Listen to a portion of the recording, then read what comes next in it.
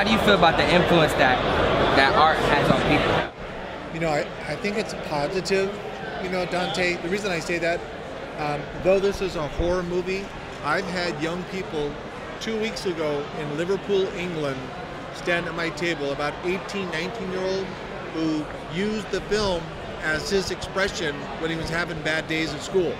Now, he wasn't thinking of harming anybody. It was just his way to come home, he said, to sit down, put in the VHS. He used to laugh, and he got emotional, sincerely, where he was crying that it got him through his high school, you know, when he was being bullied.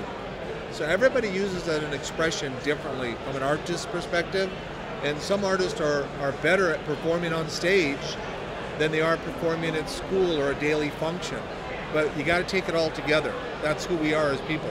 I think art is a form of growing your independence. I think it also gives you a strength when you're out there, so that it instills confidence little by little. As more people give you recognition as an artist, I think sometimes people will come out of their shell, and speaking in front of large forums becomes easy, where before people are withdrawn. So I think art or artistic capabilities, be they in a drawing form, a speaking form, anything artistically, I think is good for people. I think it gives people an opportunity to give an outlet, good or bad, but it also makes them better people when they get in the street. You can show that mask anywhere in the world and they'll know it's from a scary movie.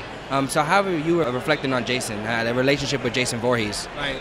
Well, I'll tell you what, Dante, what's really cool about it is that when you think about the Jason character, I did this 30 years ago, and not knowing 30 years ago what I was doing today, that people would be still reflecting. You said it, it's true. The hockey mask has become iconic worldwide. People know Tom Cruise, they know his face. However, I'll tell you, you may not know specifically C.J. Graham or Kane Hodder, two of the famous Jasons, but if you say Friday the 13th, the hockey mask, people go, oh, Jason. They know that hockey mask. And that's the reflection you're putting on it. Just like when people say it's another form of artistic capabilities, the hockey mask is what makes Jason the principal.